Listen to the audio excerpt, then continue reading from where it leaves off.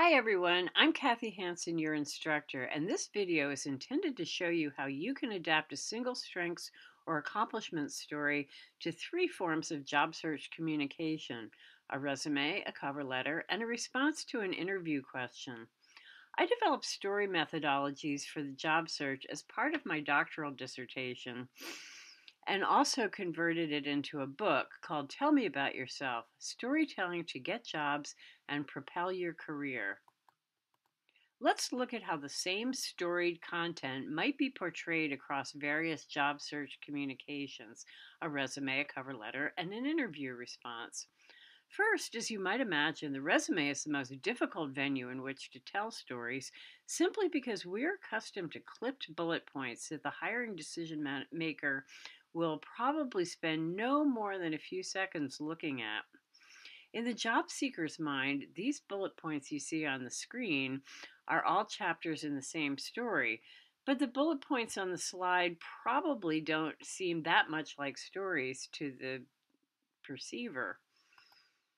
The most common job search story structure is situation, action, result, sometimes expressed as challenge, action, result, or problem, action, result. My contention is that since a hiring decision maker reads your resume so quickly, you need to tell the story backwards.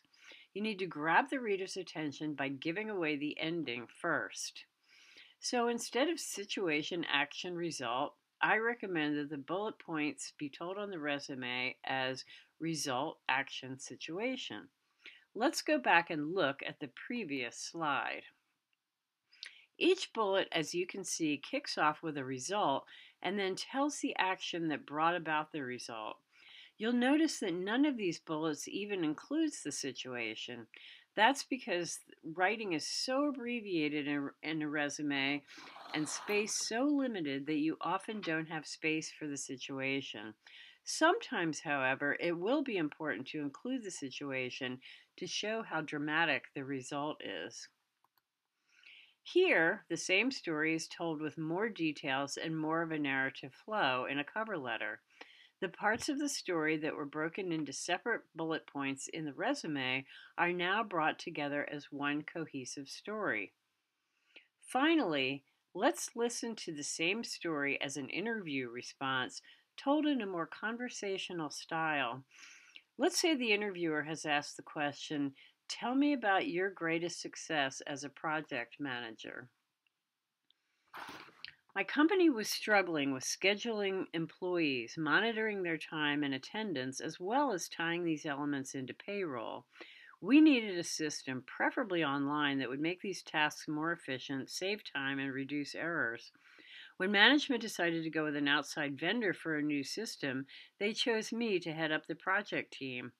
We were on a tight 2-month deadline, but I led the team to surpass not only the deadline, but the expected results.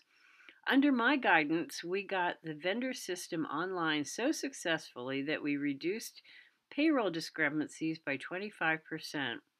Since we've operationalized it, the company has saved time in scheduling employees and resolving timesheet-related issues. In fact, these processes take half the time they used to. By customizing reports to track labor and benefits allocation, we also cut time spent on reports by a quarter. We did such a great job and made the function so much more efficient that the vendor recognized us with its certificate for management's commitment for successful implementation and design contribution to improve efficiencies. Learners, you now have the opportunity to do the same thing, to create a story that works across all platforms.